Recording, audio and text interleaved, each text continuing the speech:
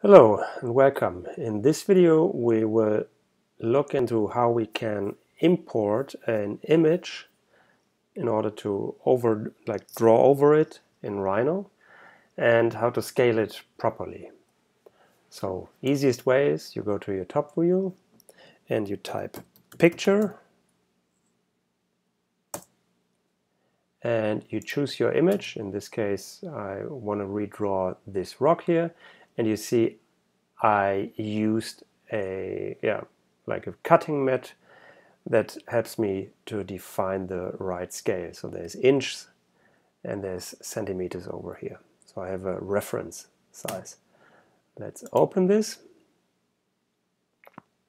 And yeah, now you can place it. First you have to place the first point. You can also do that by 3 points if you want to have it spatially. But now let's go just something like this. So currently we didn't really pay attention to the scale. So in order to adjust the scale, we go to settings and we really make sure that we are in centimeters, for instance. If not, you can change that. And what we want to do now is we want to draw a rectangle. And yeah, let's maybe rotate that image so we can really read that. You can see I can go over here and rotate it along this direction. If you hold the shift button, it will align it in like perpendicular directions.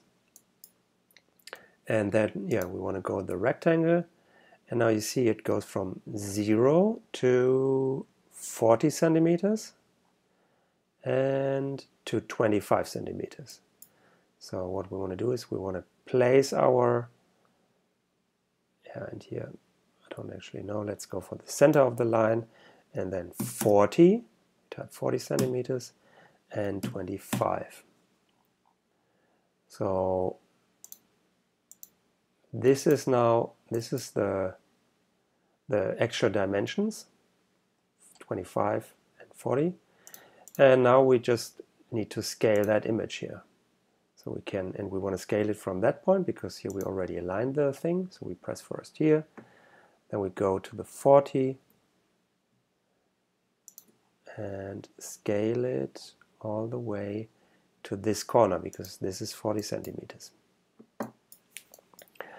Yeah, and now I do not really know what happened here. No, 25. Yeah, it's quite relatively accurate. So yeah, you can align that actually a little bit in Photoshop. Should the image somehow be a little bit distorted, you can also go for 1D scale. So let me quickly show that to you. So we still have the image selected, and let's say I want to readjust that here a little bit. So that was now just a 1D transformation, so you see here it's still perfectly fine.